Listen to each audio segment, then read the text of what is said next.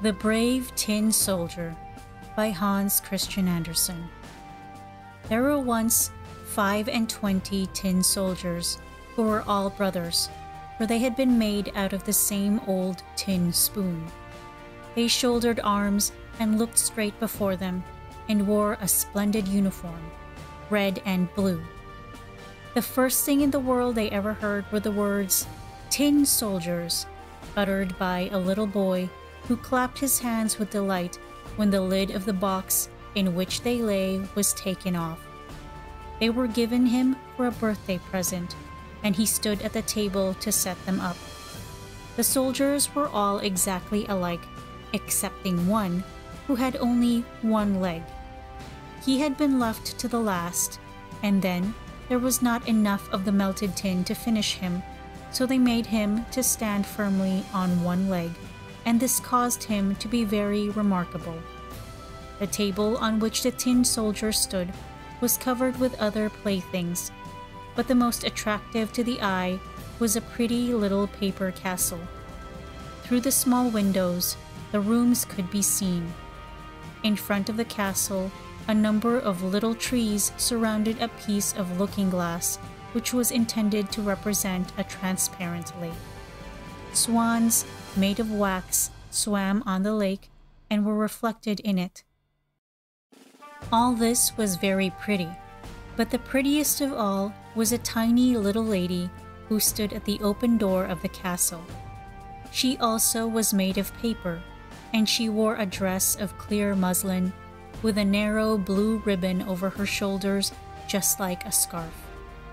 In front of these was fixed a glittering tinsel rose as large as her whole face. The little lady was a dancer, and she stretched out both her arms and raised one of her legs so high that the tin soldier could not see it at all, and he thought that she, like himself, had only one leg. "That is the wife for me," he thought, "but she is too grand and lives in a castle, while I have only a box to live in, 25 of us all together. That is no place for her. Still, I must try and make her acquaintance." Then he laid himself at full length on the table behind a snuff box that stood upon it, so that he could peep at the little delicate lady who continued to stand on one leg without losing her balance. When evening came, the other tin soldiers were all placed in the box, and the people of the house went to bed. Then the playthings began to have their own games together, to pay visits, to have sham fights, and to give balls. The tin soldier rattled in their box. They wanted to get out and join the amusements, but they could not open the lid. The nutcrackers played at leapfrog, and the pencil jumped about the table. There was such a noise that the canary woke up and began to talk, and in poetry too. Only the tin soldier and the dancer remained in their places. She stood on tiptoe, with her legs stretched out as firmly as he did on his one leg. He never took his eyes from her for even a moment. Then the clock struck 12, and with a bounce, up sprang the lid of the snuff box.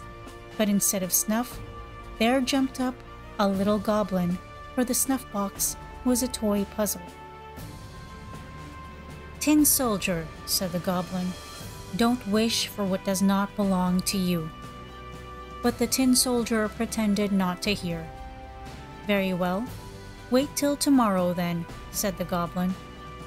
When the children came in the next morning, they placed the tin soldier in the window. Now, whether it was the goblin who did it, or the draught, it is not known, but the window flew open, and out fell the tin soldier, heels over head from the 3rd story into the street beneath. It was a terrible fall, for he came head downwards, his helmet and his bayonet stuck in between the flagstones, and his one leg up in the air. The servant maid and the little boy went downstairs directly to look for him, but he was nowhere to be seen, although once they nearly trod upon him. If he had called out, "Here I am," it would have been all right, but he was too proud to cry out for help while he wore a uniform. Presently, it began to rain, and the drops fell faster and faster, till there was a heavy shower. When it was over, two boys happened to pass by, and one of them said, "Look, there is a tin soldier. He ought to have a boat to sail in." So they made a boat out of a newspaper and placed the tin soldier in it and sent him sailing down the gutter, while the two boys ran by the side of it and clapped their hands. Good gracious, what large waves arose in that gutter, and how fast the stream rolled on, for the rain had been very heavy. The paper boat rocked up and down and turned itself round sometimes so quickly that the tin soldier trembled, yet he remained firm. His countenance did not change. He looked straight before him and shouldered his musket. Suddenly, the boat shot under a bridge which formed a part of a drain, and then it was as dark as the tin soldier's box. "Where am I going now?" thought he. "This is the goblin's fault, I am sure. Ah, well, if the little lady were only here with me in the boat, I should not care for any darkness." Suddenly, there appeared a great water rat who lived in the drain. "Have you a passport?" asked the rat. "Give it to me at once." But the tin soldier remained silent and held his musket tighter than ever. The boat sailed on, and the rat followed it. How he did gnash his teeth and cry out to the bits of wood and straw, "Stop him! Stop him! He has not paid toll and has not shown his pass." But the stream rushed on stronger and stronger. The tin soldier could already see daylight shining where the arch ended. Then he heard a roaring sound quite terrible enough to frighten the bravest man. At the end of the tunnel, the drain fell into a large canal over a steep place, which made it as dangerous for him as a waterfall would be to us. He was too close to it to stop, so the boat rushed on, and the poor tin soldier could only hold himself as stiffly as possible without moving an eyelid to show that he was not afraid. The boat whirled round 3 or 4 times and then filled with water to the very edge. Nothing could save it from sinking. He now stood up to his neck in water, while deeper and deeper sank the boat, and the paper became soft and loose with the wet, till at last the water closed over the soldier's head. He thought of the elegant little dancer whom he should never see again, and the words of the song sounded in his ears. "Farewell, warrior, ever brave, drifting onward to thy grave." Then the paper boat fell to pieces, and the soldier sank into the water, and immediately afterwards was swallowed up by a great fish. Oh, how dark it was inside the fish, a great deal darker than in the tunnel, and narrower too. But the tin soldier continued firm, and lay at full length, shouldering his musket. The fish swam to and fro, making the most wonderful movements, but at last he became quite still. After a while, a flash of lightning seemed to pass through him, and then the daylight approached, and a voice cried out, "I declare, here is the tin soldier." The fish had been caught, taken to the market, and sold to the cook, who took him into the kitchen and cut him open with a large knife. She picked up the soldier and held him by the waist between her finger and thumb, and carried him into the room. They were all anxious to see this wonderful soldier who had traveled about inside a fish. But he was not at all proud. They placed him on the table, and how many curious things do happen in the world. There he was, in the very same room from the window of which he had fallen. There were the same children, the same playthings standing on the table, and the pretty castle with the elegant little dancer at the door.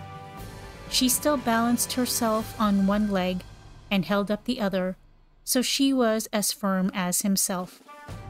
It touched the tin soldier so much to see her that he almost wept tin tears, but he kept them back. He only looked at her, and they both remained silent.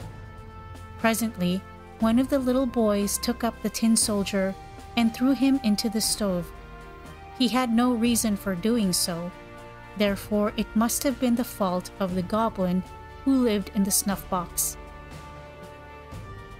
The flames lighted up the tin soldier as he stood. The heat was very terrible, but whether it proceeded from the real fire or from the fire of love, he could not tell. Then he could see that the bright colors were faded from his uniform, but whether they had been washed off during his journey or from the effects of his sorrow, no one could say. He looked at the little lady, and she looked at him. He felt himself melting away, but he still remained firm with his gun on his shoulder. Suddenly, the door of the room flew open, and the draught of air caught up the little dancer. She fluttered like a sylph right into the stove by the side of the tin soldier and was instantly in flames and was gone. The tin soldier melted down into a lump, and the next morning, when the maidservant took the ashes out of the stove, she found him in the shape of a little tin heart.